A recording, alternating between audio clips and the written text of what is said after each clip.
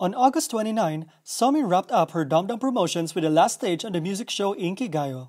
Somi's promotion seemed to have ended peacefully, marking a successful comeback if it weren't for the last-minute controversy over her outfit on the goodbye stage. Specifically, Somi coincidentally wore the same outfit as her senior Rosé.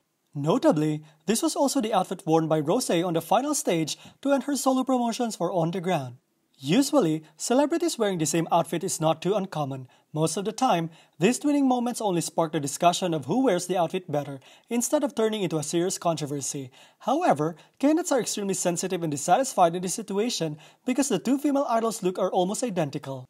Although Somi and Rosé gave off different vibes in this outfit, it is undeniable that if they had not worn identical clothes, it would have been better. The two girls would not have been dragged into unnecessary comparisons and discussions. Moreover, this incident also shows that their company needs to be more careful. Somi and Rosé are not from completely different agencies. In fact, the Black label is under YG.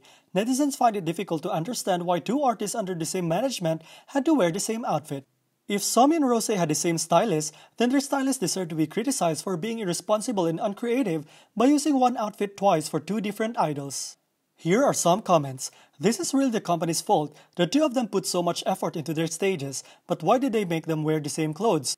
Did the stylist really feel the need to make them wear the same clothes? It's annoying though, but I have to admit that both of them look nice in this fit. If I were BLACKPINK's Cordy, I would feel bad. Somi's stylist should apologize to Rosé's stylist. Even if these two actually had the same stylist, that's even worse. Why did Rosé and Somi have to wear the same clothes?